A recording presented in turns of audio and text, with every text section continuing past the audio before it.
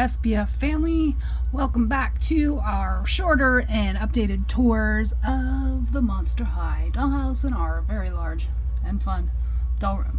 Today we are doing Roller Maze, which is a really old series and very colorful. The black light works really well for them. Not much updates to this, but we definitely did gain Wheel Love, Lagoona Blue, and Gillington Weber with his silly goggles. Love it. That was a Christmas present or a birthday present to me, I think, from one of my mother-in-laws. So let's have a look at this room without the flash on it, because then you can really see how well the black light works.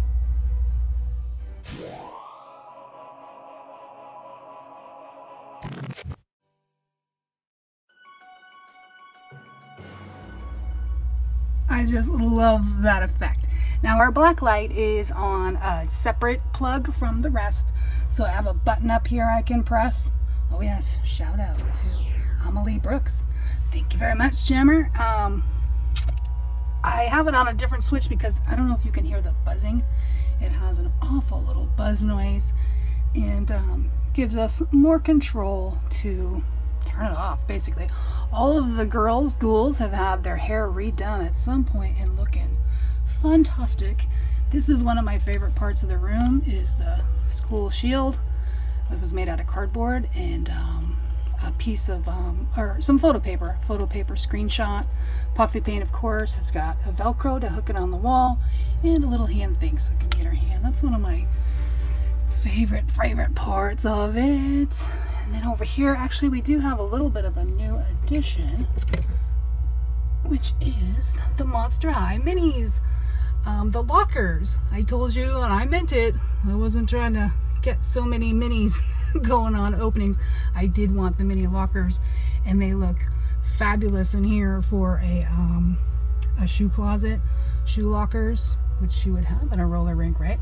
And speaking of which, up here in the gym, I did use them up there too, which I didn't have those in when we did the updated tour of that. So we have the social, it's from the social club. This wasn't in here before either. It's a Barbie thing that I got for something else, but it was too small for my purposes. So at least it's here for now.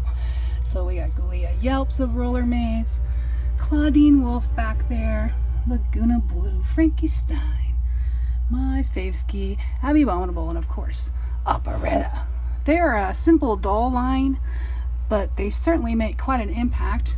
And this room was a very simple and technically low-cost room if I had to do some math on it. And but it still makes quite a statement, and it's a fabulous room.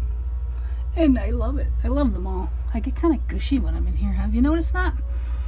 So that about wraps it up. I hope I'm going slow enough on these. Let's get that out of the way. Giving you a great view of everything. I've been told these are moving much slower than the actual longer ones for views, and I hope that's true, and I hope I can keep up with that. And there you have today's updated doll room tour for Monster High dollhouse. Have a wonderful day, evening, or night. And as always, Jammers, thanks for watching, and see you next time.